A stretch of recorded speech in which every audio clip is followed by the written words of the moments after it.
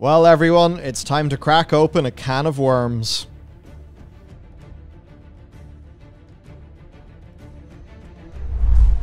Let's talk about the spirit of independent video games. That's what Team 17 claim that they are, when in fact it is the £200 million net worth CEO seemingly being a little bit iffy. A little bit iffy. Certainly, if Eurogamer's reporting is anything to go by. And it's one of those funny things. I heard many great things about Debbie Bestwick. You know, in the past, she's often held up as being, you know, a very major player in the UK games industry, which she absolutely is. And she's an interesting figure herself, having been, you know, at Team 17 from the earliest days. Funded it, yep. You know, founding person, then in the more recent history, actually bought out the other founders, meaning that, well, you know, she is at the helm of the company. And what was interesting here is, you know, often you hear a very large company like an Activision Blizzard's very distributed, and, you know, the reporting of this, it won't be going a great deal into, say, the personal actions of Bobby in the office. Yeah. What I found to be interesting here is that evidently there is a level of general disgruntlement within the staff at this company that meant that a few of them have, you know, they've kind of told on the boss to the press. And certainly this is leading to what's going to be a pretty spicy little problem, actually. Yeah, I think it's interesting because Team 17 are UK based, and like Eurogamer obviously being, you know, UK based, they don't often really get to step into the realm of kind of industry reporting often. At least I don't, like, you know, that's generally where Bloomberg or, you know, Kotaku's writers would generally, or some of Polygon's would step in, because it's American companies. But we get this big thing from Eurogamer, and I was actually seriously impressed. Obviously, I love their work with Digital Foundry. I love how, like, I like Eurogamer overall. Outside of a couple of their mishaps over the years that are like, but, you know, this in particular was really impressive and really in depth. Yeah. Oh, Hugh and Wesley would be best of friends. Absolutely. Now, imagine this, right? You are at the helm of a big company, okay? Just put yourself in these shoes. You're at the helm of a big company, so you are important. Your staff are looking up to you for direction. Now, you've just went public. You've aggressively ramped up how many projects your company's taking on. So things are getting really serious. But you haven't necessarily been able to increase your roster of people enough to actually do all those projects. And this has meant that, oh, your Glassdoor ratings are going down. There's quite a few disgruntled employees who, they love their coworkers. They think there's lots of great people there, but they're looking at the decisions of management and kind of scratching their heads. They're maybe thinking, these are going too fast. You know, the team can't handle this. You're going to burn our people out. So you're in this situation where maybe through a bunch of pressures and stuff, you've really grown the company. There's issues. You've got disgruntled staff. And what do? You launch a big NFT project. Of course, you launch a big NFT project months after the ship has sailed. And there's a different discussion to be had, but we all know that public opinion has solidified generally around this issue, meaning that announcing these meta worms is absolutely not the play. Obviously, if you do this, the first thing that's going to happen is leaks.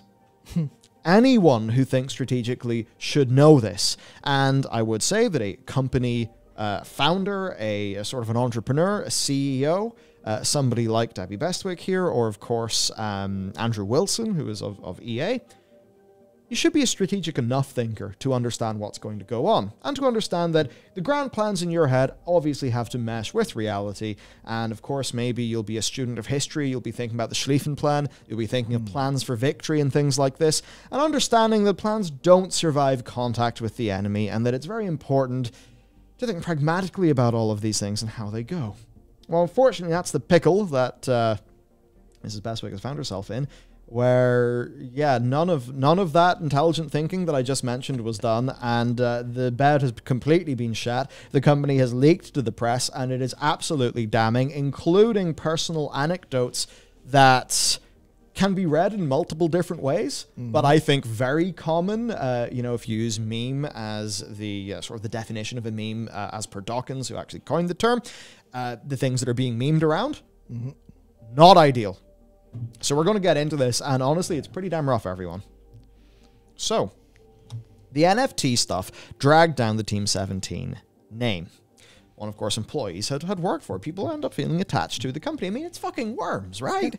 We all remember playing Worms when we were kids. So more than a dozen employees said they felt left down by how Team 17 handled the announcement, and that the company's refusal to listen to staff concerns added additional pressure to an already worn-thin workforce. And that's the thing.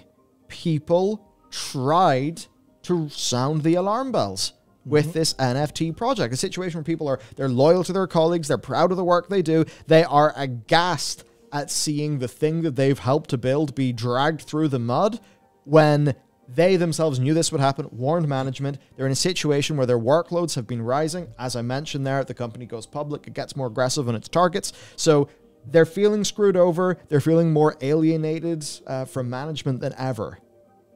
Awful. Now, there's a big thing here, and this is something that a lot of Activision Blizzard staff will have felt. They're not getting a great deal, but the man at the top, Bobby Kotick, is getting an incredible deal. Extremely well financially compensated. Yep. So now we're in this situation where Team 17 have just been shedding team members. They're pissed off that their salaries are low, long hours, HR concerns. And it's a situation, too, where, Debbie Bestwick is held up as, woman in gaming, #1. Look at this. Female gaming CEO. She's an OBE. That stands for the Most Excellent Order of the British Empire. Whew, boy, howdy. Yeah. Worth 200 million, and people feel underpaid at the company. That's just not moral.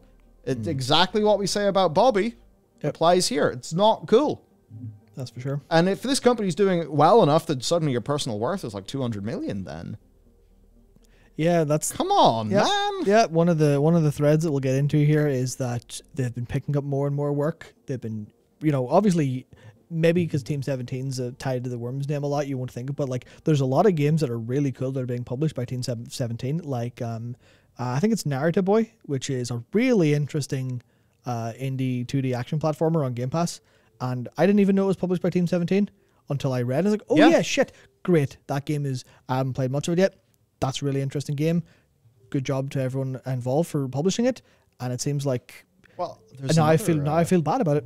There's another fairly massive game too. And that is, it was on PS Plus. It's the World War II military shooter. Hell Let Loose. Hell Let Loose. I saw Jack Frags play it in some videos, and that's a game that is just beloved by that community who've been wanting a World War II shooter that feels like that. And as somebody who played the Resistance and Liberation source mod way back in the day, game's totally up my alley. Yep. So lots of real big hits. Also lots of sort of medium tier, games, and we'll get into that as well. Yep. It's a rough situation now. With all this roughness going on, the staff then, they have no knowledge of the company's, several teams, of them, had no knowledge of the NFT plans until just prior to the public announcement.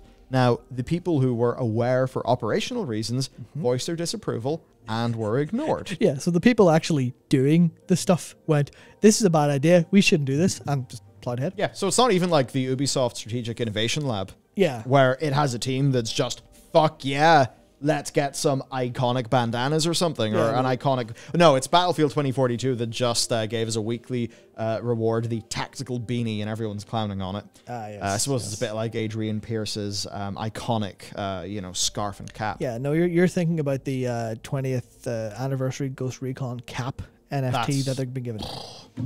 Love a cap. I mean, bored apes, stand down. Stand down. I mean, this is so much cool. So you got these problems happening, right? Now, this is where it is a bit more rough. Yep. Staff said support for NFT collectibles had come from the very top of the company. Who is at the very top of the company? Debbie Bestwick. The CEO. Yeah. Chief Executive Officer. So, this is implying that kind of came from Debbie. Now, that is quite a rough thing when we then later in this video will talk about her Facebook posts. Oh boy, oh, they're good. I mean, maybe it bodes well for the rest of us that people can get to a position like that and act so stupidly. Maybe, So this sets some of the staff who are quite protective of the brand, very, very on edge. Now, these staff were told to keep opinions to themselves. So here was the sort of the company policy here. Team members were instructed to basically keep their opinions quiet. So, I don't ethically believe in NFTs. Does this mean I can't share that opinion in social media channels after the partnership? reads an internal FAQ document. So they know what their staff think. That's the point. They know, and they are expressly ignoring and quashing their opinion. While Team 17 cannot control what Teamsters publish on their social media or other public-facing channels, please be mindful that as an employee of Team 17, you are a representative of the company and its reputation. And in a way, that's true. But then criticizing or embarrassing Team 17, its contractual partners, or fellow Teamsters in a public forum could be cause for disciplinary action. Here's the deal. That's all, like, pretty true. Yeah. That's all pretty true. The thing is, if you're running a company and you're doing something that has resulted in you having to have this in your FAQ, maybe that's a signal that you are in the wrong business. That you need another company full of maybe very excitable Web3 creators who want to do that. Not game developers, or game publishers, game marketers. Yeah. This is a fun thing as well, right? Because the first read through this, I didn't really twig on to the part of this that I find interesting. So, you know, criticizing or embarrassing Team 17, its contractual partners, or fellow Teamsters in a public forum could be cause for disciplinary action. Do you think anyone who pushed the NFT project, thus causing tremendous embarrassment towards Team 17, will face disciplinary action, Michael? Well, considering it was the CEO, that would be a no. Yep. Not that it seems a great deal of clemency was shown in the subsequent all hands town hall meeting. It's always great, you know, when a town hall has to be called. Ah, dear. Right. So let's talk about that. So the Teamsters were informed of the U-turn on the NFTs via a brief town hall meeting that felt like a political apology, staff said, and they were told the scheme had been planned in the best way possible. Our plans are perfect. Yeah, so here's a quote from one of these Teamsters. Instead, they did it, and they left it for a day and a half to simmer and see what would happen. It wasn't even that people might lose their jobs if developers pulled their games, or that the company was going downhill, they continued. It was that managers were doing something so monumentally stupid without a thought for those who would actually bear the brunt of it. They didn't apologize to staff, even the community managers who were subjected to a barrage of abuse because of it. Now, that's the rough thing. And see this, you know, it felt like a political apology. So, you know, imagine a politician says, "I'm sorry." And then somebody finds that politician's private Facebook page. And what they say in that very much betrays that they're not sorry. I am unassailable. Because that's what happens later. Workloads have been increasing without adding staff or QA to deal with this. Quantity over quality. Because in 2020, they published 7 games. It was 8 games in 2021. It's grown, the publishing schedule, since they went public in 2018. This has led to increased overtime, rushed releases, bosses targeting quantity over quality, an unfortunate situation where the development partners, the studios, they don't actually have... Because sometimes things don't go to plan. Yeah. They might not have time. And maybe they need an extension. Seems like Team 17 are not particularly willing to do that. Of course, meanwhile, game testers are basically despaired after alerting bosses to development issues only to be ignored, with bugs then belatedly fixed post-launch. Team 17 has signed too many games, is what the staff are saying, including ones with strict deadlines that basically have to be shipped not being ready. In these cases, QA and user research staff say that they've been aware of issues, they've tried to raise concerns with higher-ups, only for them not to be acted on. Now, the thing to understand, this happens in AAA as well. And this is the crazy thing, where the staff agree, the players agree. The staff aren't really allowed to let the players know they agree. So the management just sits there trying to profit off getting you to buy a day one sale and not refund it, while knowing that the team are going to receive the brunt, even though the team probably, the team are probably in many cases going to be pretty pissed off at the players if people are acting in a genuinely sort of nasty, horrible way. Of course, yeah. But at their core, these are developers who want to do good work. They want to ship polished games, and they're, the people ultimately controlling the money aren't letting them. Yeah. Even though it would be in the best friggin' interest of the people with the money. Yeah, the overarching story of video games in, maybe the past 10 years has been, developers and players are basically, being pitted against each other in an arena while the management place bets and take money off it. Like, that's what it ends up being. Could you imagine if Sony decided to release Ghost of Tsushima before it was ready? Or the same with God of War? Or if Nintendo did that with Super Mario Odyssey? Well, they wouldn't because their entire brand would be ruined. But yeah. Yeah. Oh, geez, I wonder. What's happened to everyone else? So yeah, everyone I spoke to heaped praise on their fellow team members who worked hard and over long hours, and because of this, they were disappointed. Now, here's something crazy. QA team members described pay as being low or terrible, with around a 16k base rate, up to 19k for more senior QA. That's insane! Yeah, that is so tiny. I mean, so 16k gross salary, 40 hours a week, that's £7.70 an hour. I'm just sitting here thinking, like,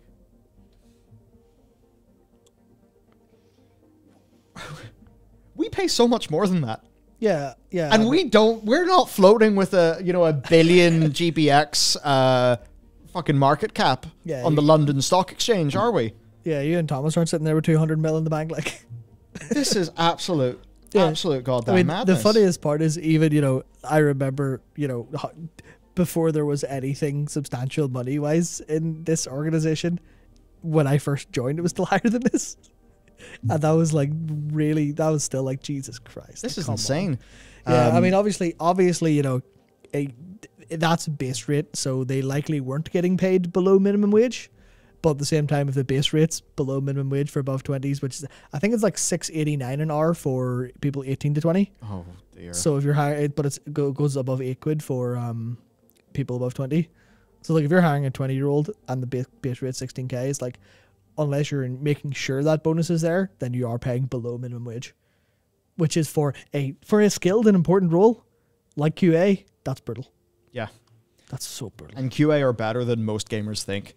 Yeah, that's the important thing. It's not that QA didn't find the bugs; it's that the people controlling the schedule didn't afford the developers enough time to fix the bugs. Yeah.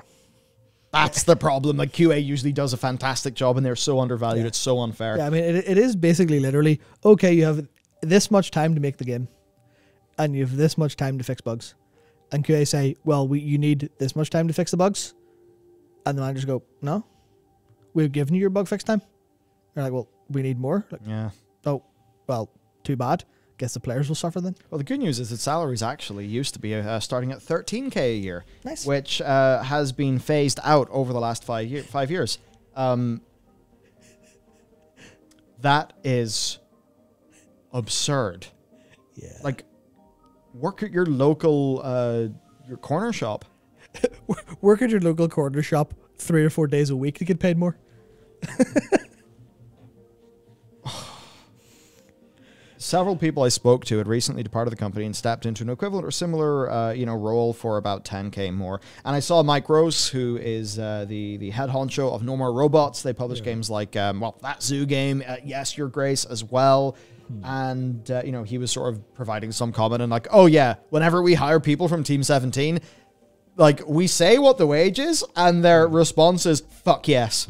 Yeah. Because they are so used to getting such a bad deal. And again, remember, Debbie Bestwick is, like, so well compensated.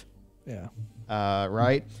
So the overtime pay is, 1.5x rate, and there's typically a year-end bonus. But, of course, that means that in order to get the decent pay to support your family, to get your rent, whatever, you're having to work late several days a week, do a whole bunch of that. That said, there typically was a cutoff of around 8 p.m. to ensure the team members did not work too long. But the crazy thing, one of the stories is somebody saying that, yeah, they would actually, they would do that QA because the company would buy dinner for the people who are staying on to work late. Mm-hmm. And that was the best way they could get a quality, nutritious meal because they couldn't afford it in the company's salary. Yep. I mean, Debbie, are you trying to make a Victorian workhouse? What are you doing? Really? I used to respect you before I knew these things. What's going on? Yeah, so I just did a little bit of mathematics. So, you know what? Okay, we'll say 13k. So say 5 years ago, 13k now is gross salary after taxes, a monthly net of £1,040. Average rent for a one bed in Wakefield, where they're based, is about £500 a month, or $688 for a 2-bed, which means you're putting a third to half of your money in rent. Sure, Matt, it's grand. Just throw on your Deliveroo coat and do some of that on the weekends and maybe the evenings as well. Yeah, just work overtime. Easy Yeah. clap. Wow. Yeah. Wow. This is not good stuff. Yeah. Oh dear. Also, there's some people just saying they were working overtime unpaid. Yeah. So, you know, there's the people saying they were skipping meals to save money. You know, that thing where sometimes people are like, do I have heating or food? People going into the office during the pandemic to reduce their bills. People not able to afford new clothes. People who got an emergency bill and, you know, were then in their overdraft. Yeah. This was taken to management, taken to HR. Nothing came of it. Being told the wages you are paid are fine. But the people are struggling. Now, obviously, this is a great way to sabotage your own company, which seems like an insane thing for a... You know, that's the thing. It would seem like an insane thing for a big capitalist to do. And that's what I don't understand. It's like all these people, you're doing capitalism wrong. Yeah, this is short-term exploitation, not profit growth. Like, yeah, this is not going to be producing fucking long-term shareholder value, is it? no, absolutely not. I mean, that's the thing. I was thinking of this today, even on my walk to work, is like, well, what do you want? What do you want to do as sort of a manager to employees? You want them coming in, no matter almost what they do. You want them to be, especially if it's creative, or especially if it's like, you know, decently skilled or creative work.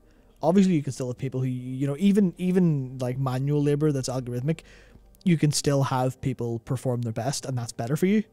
So, like, you want people to be coming in unburdened. The last thing you want is someone looking for bugs in your game and trying to report them accurately and trying to figure out, you know, because obviously, you know, you see a bug and you send the dev, you can't just say, found bug. You have to go, here's how it's replicated. Here's, you know, here's possible theories to look for. If you're a good QA person, you'll likely go, I have a feeling it's tied to this, or here's the specific thing that you may need to look at. And that'll save a developer hours from trawling through code to find a bug, for sure. And you want them capable of doing that, which means you want them to be coming in unburdened. You do not want them to be coming in going, fuck, can I afford to eat today? Or, shit, if I, you know, if my car breaks down, am I going to be in my overdraft, and am I going to be screwed by the bank for months? I've worked it out. Obviously, Debbie has read the research into cognitive performance when in a state of ketosis and has decided to underpay the staff so much that they just have to fast every day. Perfect. In order to produce ketones and have enhanced cognitive performance when at their job. Now, that is genius. That's dystopic genius. Cool. Dystopic genius. You know, it's quite funny because obviously we operate in this industry, and, you know, what have I done recently? I've kind of called out one or two bits of Yuki. By the way, Yuki people are generally lovely, and, you know, I've had a great time at the Yuki booth, you know, but still, you know, you got to be real about what's going on, because this is an industry that should be serving people who play games, primarily, not shareholders. Yeah. And, you know, but it's funny, you know, I kind of feel like joining the pylon and Debbie is not particularly a rough thing to do, considering lots of other publishers in the UK are doing it as well. I think we all see fucking ghouls like Debbie and think, you know what, fuck you, fuck what you're doing to our industry, you fucking scumbag. How can you go to sleep at night knowing that you are forcing your employees into poverty, you fucking rat scum? Simple as that. Why do you want to exploit that labor if this is the cost, while you sit pretty 200 million with your big fancy custom build house and all these things that we now know about you? How do you live with yourself doing that? Or do you just look at your bank account and your net worth and think, oh, that's great. Like Bobby. Like Bobby. Do you want to be like fucking Bobby Kotick? Is that it? Is that really how you want to be remembered? Yeah. These fucking people. Yeah, remember them with, you know, what's people's well-being underneath your, let's call it rule, if you instead have shiny awards and money. Yeah. Better, like, obviously.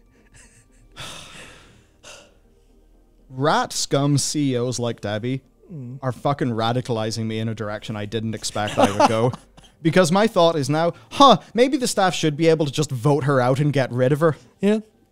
Welcome. And it gets worse when we get into the fucking personal anecdotes. Yeah, indeed. Right, so there's even a story, here's a fun one for QA, because, you know, fuck QA, some of the most important game developers that are there, because they'll ensure your game's not a goddamn shit show when it comes out. So the story of QA not being invited for a photo during a developer visit. Yeah. Apparently it was an oversight, but just imagine that. Yeah. Just imagine. By the way, on the way to this photo, they walked past the QA department. Yep. Yeah. You know? One person, though, said, told their team they could not promote the company as they were not photogenic enough. Yeah. Cool. Cool. Very cool. Sorry, you're too ugly to be part of this company. Yeah, so people are saying that things have gone downhill since they lost some of their family atmosphere after going public. It was about finding and publishing good games. After going public, it's always felt rather tense, like you can't express an opinion or challenge anything for fear of being called negative. And certainly I know lots of situations of people who like to trade on the idea of, oh, hey, we're all pro-women in gaming. We have a 4-day work week. We're all this. It's all great, great, great. And let me fucking tell you, so many times they are lying scumbags. They are lying through their teeth. I have seen it happen in my personal life with games companies. Remember, whenever people are saying they're doing the good boy, you know, happy, happy, clap, clap goods, why are they saying it so publicly? Yeah. Is it because they're maybe trying to get some brownie points that they want to trade off? A lot of people do that. Anytime Team 17 does that, I think we obviously know what happened. Because, of course, you know, while we're in a situation where, you know, Debbie's often held up as like, wow, look at this incredible women in gaming success story. Well, sexual harassment is not being taken seriously in the company. Failed to act when alerted to issues. Things like women at the studio being sent degrading messages and suggestive photos by male colleagues where people got a slap in the wrist. If that happens here, I'm firing you immediately. Yep. That's like, what the fuck? Just send someone your junk. Yeah, easy. You're fired. You cannot have that. No, this is insane. No, it's just like a little schoolyard problem. And now you two talk it out. You two talk it out. Like, oh, sure. It was just a, you know, I'll show you mine and you show me yours, and you know, whoops, I didn't show you mine after. Well, it was the other way around, isn't it? The other way around, yeah. Yeah. One woman said people are afraid to go to HR because they would just be gaslit. Now, of course, apparently, funny enough, the CEO is a part of the problem, almost as if the boss is going to have something to do with issues going on at a company, because multiple people are saying there's a culture of presenteeism, which is just that, you know, sort of happy, always be there, you know, thing, around Team 17 Group CEO Debbie Bestwick, who co-founded the company and then bought out the other bosses in 2010. It's fair to say that the staff at Nottingham and across the company hold mixed feelings for Bestwick, one of the richest people in the UK games industry, has a personal wealth of around 200 million. While many saw their staff bonuses cut, Bestwick was reported to have made £7.56 million. Oh yeah, that was a year where they declared record profits as well. Yeah. You know what, Debbie? I want you in my industry. Fuck off, you fucking ghoul. You actual fucking reprobate ghoul. Get out of here. There's no point being polite to these people. Yeah, I understand. The only thing you can do is actually destroy their reputation for what they fucking do. Yeah, for sure. It's like with Bobby Kotick. Oh, hey, we've fired 800 people. We've got rampant, all these record profits. Like, at what point can we just, like, get rid of the pretense and call bullshit when we see it? Right, so Bestwick is, I've heard from numerous staff past and present, not shy of discussing aspects of her wealth on social media and in the studio's open plan office. That's so great. Cool. She is also often heard openly discussing team members while they're not present, as well as commenting on external development partners. One anecdote I've heard from multiple people involves Bestwick asking staff, minions, I believe, to help wrap her family's Christmas presents for her. And that this has occurred over multiple years. So don't you love the idea of, you know, not being able to afford Christmas presents for your family? Because your bonus was cut that year, despite record profits, by up to over £1,000 just gone. And then you're asked to help wrap the boss's presents. Oh, that's lovely. Staff have described her as formidable and as someone who doesn't take criticism well. I guess we're not going to get that Team 17 publishing deal then, are we? Oh, dear. But that's fine, because I don't think I... No. I'd be happy to have plenty to do with the Teamsters. Oh, yeah, Team 17, yeah. Seem fine. great. Yeah. Yes, Team 17 is great. Maybe Leader 17 or CEO 17, a bit less great. Yeah. Pressure on her from a particular external partner or from underperforming share prices would lead to that pressure being passed down to other department staff, said. It's not all bad, though. On the flip side, things seem to have been easier for people closer to the studio bosses. Oh, what's that? Yes men do well in companies. Staff have mentioned a house near the Nottingham studio paid for by Bestwick, where some visiting or new staff, as well as people in the management's inner circle, have been able to live rent-free. Interesting. So that's something that costs Bestwick absolutely nothing, because it's a property she already owns, and I guess is covering for the fact that people aren't being paid. Yeah, well, I guess You're running a large company. Little things like this don't fucking matter. Your job is to set up systems that produce success for your employees. Yeah. It's like, yeah, it's fine. The new staff can stay here rent-free while they find a place in the area. Just don't let them talk to any of the QA who can't afford to rent a place in the area. Yeah. A day after the Worms NFT announcement, though before its cancellation, people said they read a Facebook post by Bestwick, which has since been shared by Eurogamer. She expressed frustration, angry, with the announcement's reaction and shock at peers who criticized the plans and concluded, I dare anyone to question my ethics, TBH. Ah, yes, Debbie. In a situation where we now know that you were, seemingly barely legal in employing QA staff, in a situation where people are skipping meals for money. Cool. You really shouldn't dare anyone to question your ethics. And there's nothing that you can really say that'll get around these things, because ultimately you're worth like 200 million. Yeah. You're running a company that everyone in the UK games industry knows. You have a great cash position. Mm-hmm. So you have a big war chest. It is not out of your fucking realm of control to fix these problems. Because actually, for some things like staff need heating and rent, money actually solves those problems. Yep. That's one of the things. It's like people, especially easy problems to solve. Yeah, this is the thing. Especially very rich people will talk about how money doesn't buy happiness and money doesn't solve all your problems, except for research. Now, I'm not completely sure on when this research was, or the state in which it was done, or the circumstances surrounding it. But effectively, money does buy happiness up to a point. Yeah, and that point I think is around. I think this was an American study. And money does literally buy happiness up until about 100 grand a year. After that, money starts to mean less to people, but that's because all of their basic needs and wants are covered. But up until that point, money buys happiness. So there's an extra, let's say 100 grand. Let's say maybe that turns out to be 80k in the UK. So there's about 64 grand of happiness you could buy your employees if you really wanted to. Well, you'd probably, I guess you might have scaled down a wee bit, because I know the Americans have got to pay for health insurance, and then somehow after they've paid that, they often have to then pay even more. Yeah, so and all of those weird things that go on over there. Maybe 60k is fine then. Yeah, which is, it's funny because you can get private healthcare here, and it's still infinitely cheaper than what they have to pay for it over there, which is a bit bizarre. Now, Debbie posts so many things about being a woman in the games industry on Twitter, yet harassment is going on in her company, and people are being told essentially that it's not happening. Yeah. See, that's the thing. Ultimately, it's very easy to split people up by, just so many different things. Yeah. But one of the things is, economic class. Mm-hmm. It's like, yeah, sure, you're a woman in the games industry worth 200 million, so I don't think your experience is going to be particularly relevant to almost everyone else. Yeah, anyone in the company that you lead. Yeah, so Eurogamer got a mixed takeaway saying that employees desperately want the studio to improve, that there's hope for the future, but staff remain skeptical. Without change, departures will continue. I would suggest anyone goes and looks at their Glassdoor. Finally, we do have their response saying that they constantly review their internal policies and practices and assess how they support their employees through our engagement survey and through direct dialogue with the team, including newly established employee-led working groups, talking about announcing, the improvements to the way that they pay and reward their Teamsters.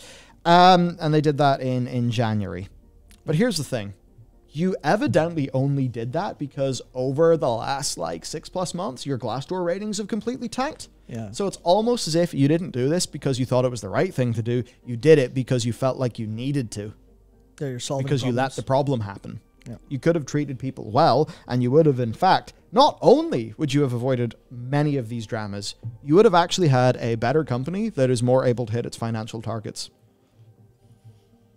Why are these people so bad at capitalism?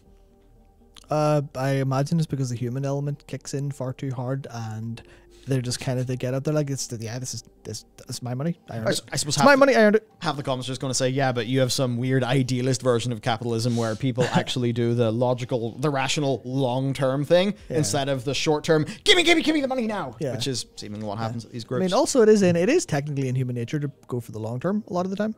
That's how we survived as a species. It's the thing that makes us pretty neat. Yeah, so maybe CEOs who work in the short term are, maybe not ideal for. Well, let's not go there. Yeah. I think suffice to say, Team 17 could maybe do with a different CEO. Yep, or anyone who is a CEO of a games company in no matter where in the world, maybe do a little bit of soul searching in terms of what actually matters to your company and your employees and your users. Because, you know, maybe you want to do the thing that, I guess it's just a romantic notion of sitting down with an employee and going, yeah, what's up? What is your problem that we can solve? And if they go, well, you know, car broke down, they're like, oh, well then that's clearly a problem of, you know, if that's worrying you and you don't go, I'll just pay for a fix. I'll pay for a fix and get a co-worker to give me a lift to work for the next 2 weeks. If that isn't the response of that employee, you're not paying them enough. And if you can't pay them enough, then you shouldn't have hired them with a low salary because you're underpaying for work, clearly. Yeah. Especially, and if you can't pay them because executives and the top level people are taking too much money, then you fundamentally, I think this is a big thing people have been saying recently. If you can't pay your employees enough to do the job, that is the problem of your business not running effectively enough, and that is firmly your problem, not your employees' problem. Yeah. I just am consistently not surprised, but I'm consistently disappointed in the complete moral bankruptcy of this industry. Yep. So basically, Teamsters, good luck. I hope you can get better jobs elsewhere at a company that values you and doesn't let this shit fester. And the people who are the problem at Team 17, fuck off out of the industry. We're better off without you. Games needs to be healthy long term because we're the future of entertainment and you are sabotaging that. Go work for Nestle. Yeah, go work for fucking Nestle. That's it. That's it. I could say a few worse things, but I'm not going to. Right, let's get these ghouls out of the industry. Thanks for listening, everybody. Let us know what you think about this. And you know what? If you want good games, we can't have this shit happening because this is what ruins games. And ultimately, the people who are treating their staff like this are the people who want you to buy a broken game day one for max price. So they're fucking you over too. They're just messing everyone over in a short-term rush for profit, and it is killing games. Indeed. And with that, see you later.